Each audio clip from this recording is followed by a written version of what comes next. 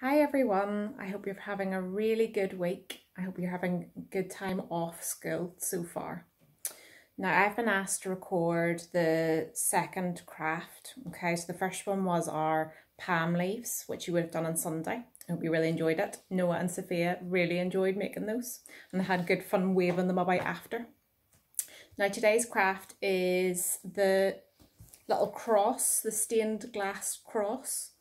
Now I have already cut out, in your pack you will have a template. I've already cut it out, ready to go. You'll have to maybe get a grown-up to help you cut out the middle part. So I've also got a pencil, and I've got my scissors, and I've got all my lovely coloured tissue paper ready to go, and I've got my sticky back plastic. Okay, now I've drawn round my template already to my sugar paper, and I'm now going to cut that out. Now, I don't know if you've ever noticed, boys and girls, that in church we have some stained glass windows. Okay, right up at the back of the church. Maybe the next time you're in, you can have a wee look out for them. And maybe if it's a really nice sunny day, you'll see the sun shining through and you'll see all the lovely colours. Now, today's craft is obviously about the cross, and it's the next part of our story. And I'm happy to say that it's not the last part of the story.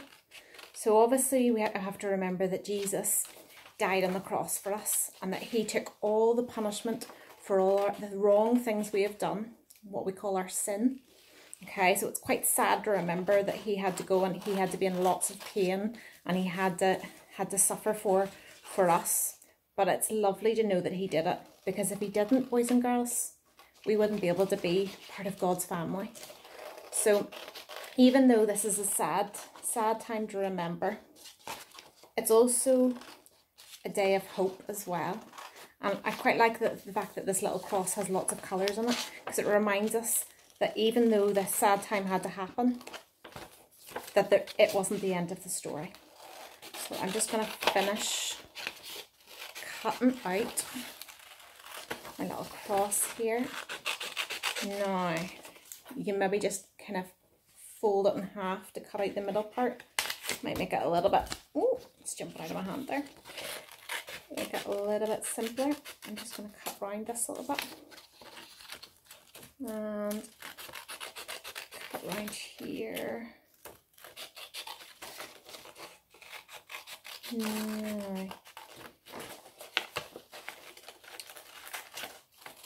obviously, boys and girls, as we're doing these crafts, we really hope that maybe it'll give you a wee bit of time to kind of think about the real meaning of Easter.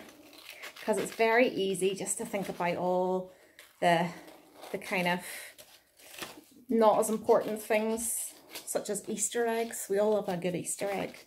I love chocolate too.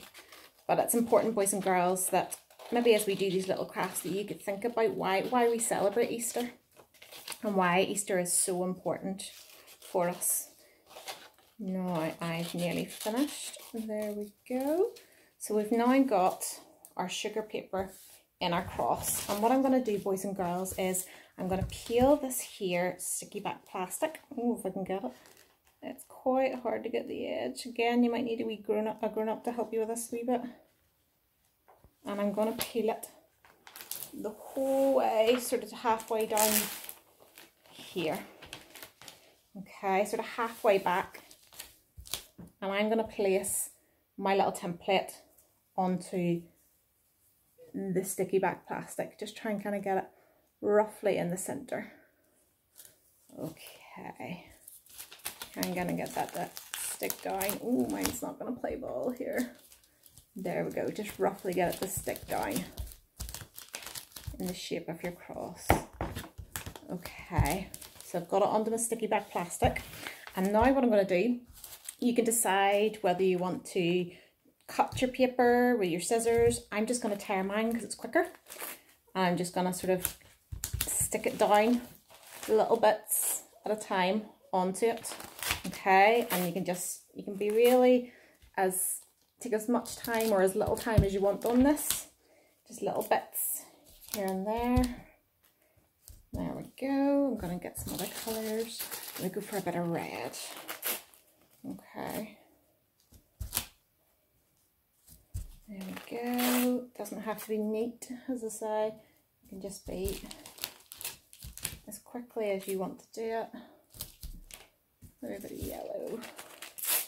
Now, it's going to take me probably a little bit of time here, so I'm just going to show you. I've started to kind of stick lots of bits onto my cross. Oh, you can't really see that. Onto my cross. I'm going to continue doing that, okay? And whenever I'm finished then, I will peel the rest of the plastic on the other side and I'll stick it up over to seal the cross off. Okay, boys and girls, so you'll end up with a lovely stained glass cross. And you can put it up in your windows, boys and girls, to remind everybody of the Easter story and remind everybody of why we celebrate Easter, the true meaning behind Easter. I hope you have a lovely time off school, and I hope you enjoy eating all your Easter eggs, and I hope you really enjoy making all these crafts and remembering the true meaning of Easter. See you all soon. Bye.